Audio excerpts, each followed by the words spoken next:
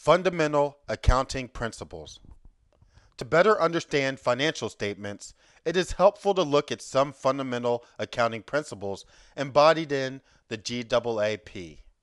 These principles determine the manner of recording, measuring, and reporting company transactions.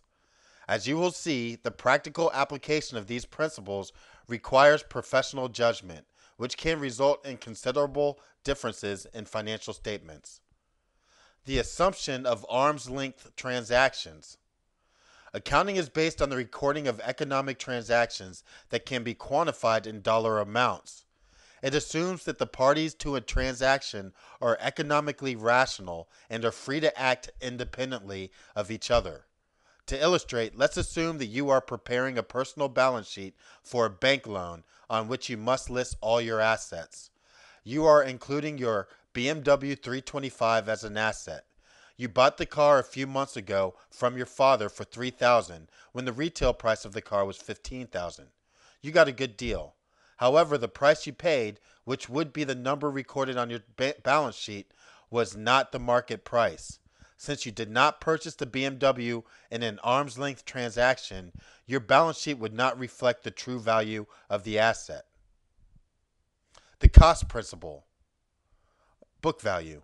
The book value is the net value of an asset or liability recorded on the financial statements, normally reflects historical cost.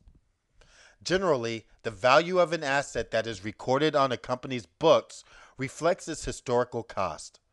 The historical cost is assumed to represent the fair market value of the item at the time it was acquired and is recorded as the book value. Over time, it is unlikely that an asset's book value will be equal to its market value because market value tends to change over time. The major exception to this principle is marketable securities, such as stock of another company, which is recorded at their current market value. It is important to note that accounting statements are records of past performance. They are based on historical costs, not on current market prices or values. Accounting statements translate the business's past performance into dollars and cents, which helps management and investors better understand how the business has performed in the past. The realization principle. Under the realization principle, revenue is recognized only when the sale is virtually completed and the exchange value for the goods or services can be reliably determined. As a practical matter, this means that most revenues are recognized at the time of sale, whether or not cash is actually received. At this time, if a firm sells to its customers on credit, an account receivables is recorded. The firm receives the cash only when the customer actually makes the payment. Although the realization principle concept seems straightforward, there can be considerable ambiguity in its interpretation. For example, should revenues be recognized when goods are ordered, when they are shipped, or when payment is received from the customer? The matching principle. Accounting tries to match revenue on the income statement with the expenses used to generate the revenue.